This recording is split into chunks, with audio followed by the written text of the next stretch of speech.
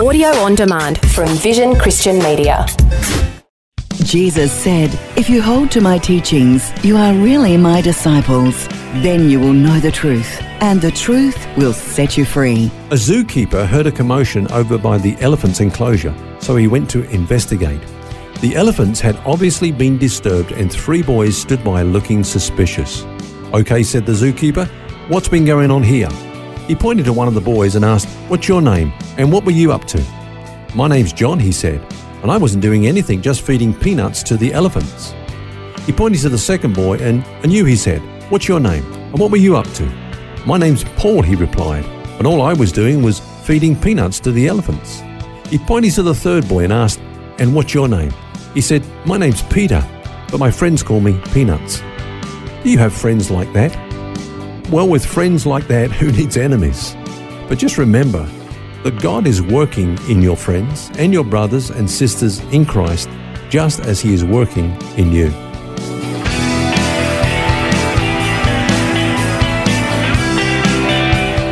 This is Set Free with Ken Legg.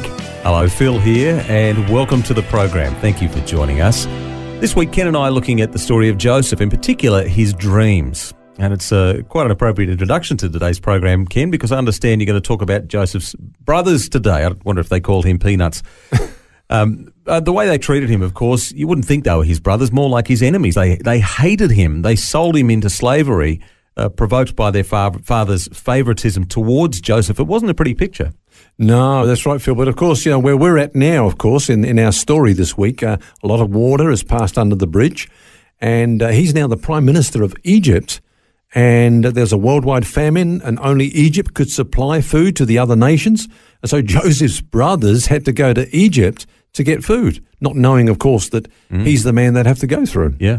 Anyone from a foreign land who wanted to buy grain would have to go and see Joseph first. And so the 10 brothers appear before him. He recognized them, but they didn't recognize him. He treated them harshly, accusing them of lying and of being spies. And they told him of their family, including Benjamin and Jacob. But were they telling the truth? Had they killed Benjamin just as they tried to kill him? Because, Benjamin had now become the new favorite. So Joseph keeps Simeon in prison as hostage while they return home to bring Benjamin back to prove that they weren't telling lies. And along the way, they open their sacks to get grain for their donkeys, and they find their money there. So Jacob accused the 9 sons of being responsible for the loss of the 2 sons, that's Joseph and now Simeon, and now for causing the loss of Benjamin too. Furthermore, if they did eventually return to Egypt, well, it's possible they would all be accused of stealing and end up in prison. Wasn't a pretty picture, was it? No. What a mess. So where does that leave them then? They're kind of between a rock and a hard place, I guess. Jacob wouldn't let them take Benjamin to Egypt. Simeon couldn't be freed from prison until they did. Eventually they're going to run out of food, so what do? Yeah, well, that's exactly what happened. They ran out of food, and in the end, Jacob reluctantly let them go. Otherwise, they would have just starved to death. Now, the last time, remember, that Joseph saw Benjamin was 20 years previous, and he was just a little child, and Benjamin was just a little child. Yeah. And so it was like seeing him, if you like, for the first time. Remember also that he was Joseph's full brother. The others were half-brothers, but Benjamin was his only full brother. But Jacob had spoilt him just as he spoilt Joseph. So here's the question that was going through Joseph's mind. Would they have treated Benjamin the same way they treated Joseph, who was the favourite back then? Yeah. Well, he invited them back to his house for a meal, and that must have been strange to them because of the way that he treated them, the harshness and so on. Yeah. He brings out Simeon, who rejoins them. And this is interesting. When Joseph sits them down, he sits them down in the order of their age. Now, they didn't know that he knew, who was the oldest, the next one. That's right. Somebody's worked out the mathematics on that field. They say there's actually 39 million different options of seating when you've got 12 people. Really? It's 39 million. But he sets them out in the order of their age, and they're probably thinking, what on earth is going on here? And then, of course, Benjamin receives 5 times as much as the others. So what are they going to do? How are they going to react to this kind of favoritism again? Are they going to show resentment towards Benjamin and not knowing that he can understand what they're saying? So the whole thing, he's testing them. But so far so good, isn't it? They passed the test, so to speak, that they didn't seem to have any resentment there. Yeah, that's right. But one more test is needed, Phil. And they get their grain, they head back home.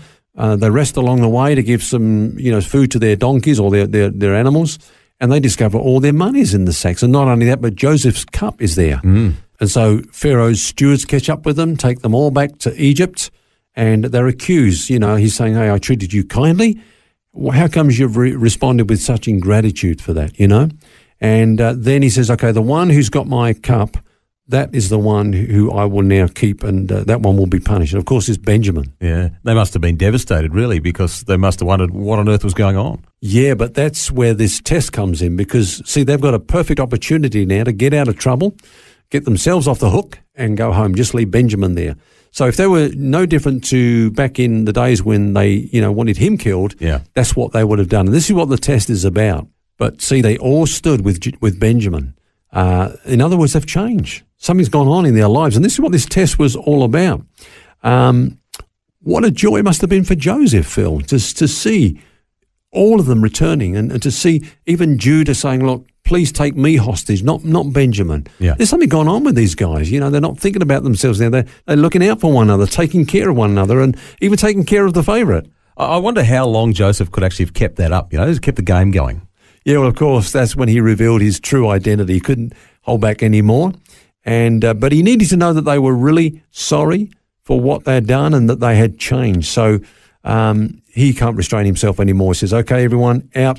And then he reveals himself to his brothers. And, of course, they not only are shocked, but now they're afraid. This is the most powerful man in the world. Yeah, what's he going to do? He can cut their heads off. He can do anything. Yeah. He's got that power to do that. But this is what he says. Let me read it to you from Genesis 45 and verse 5. He says, but now don't be grieved or don't be angry with yourselves because you sold me here.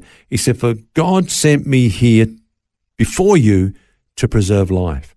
And God sent me before you to preserve a posterity for you in the earth and to save your lives by a great deliverance. He had seen the hand of God in this.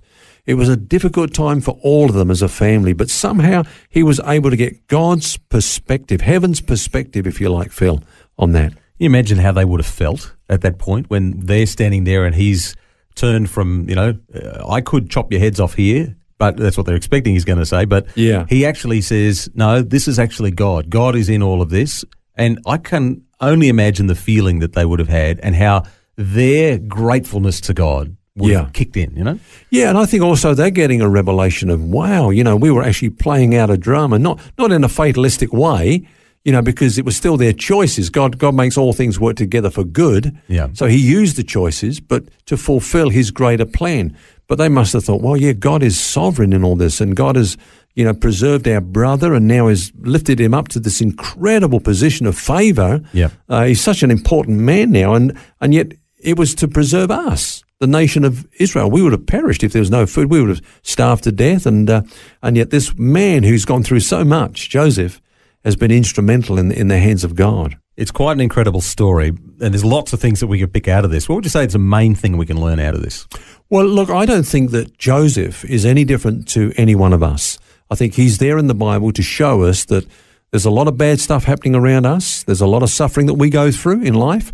There's a lot of things that even happen within our families that we wish didn't happen, Yeah. But God can make all things work together for good. In fact, the Bible says this, that for every believer, to those that love God, this is what Paul says, he makes all things work together for good. He's got a grand purpose, and we don't always see that purpose.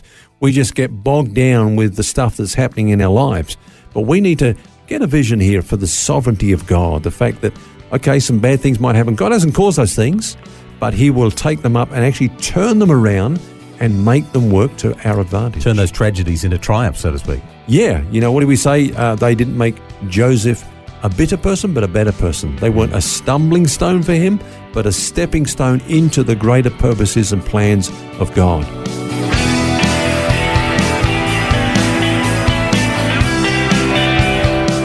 A helpful and fascinating look at Joseph's dreams and how they apply to us. Do join us tomorrow as we continue this conversation. And until then, remember you don't have to carry that baggage. God wants you to be set free. For books, DVDs, small group studies and other resources from Ken Legg and details about Ken's ministry, shop online at vision.org.au. That's vision.org.au.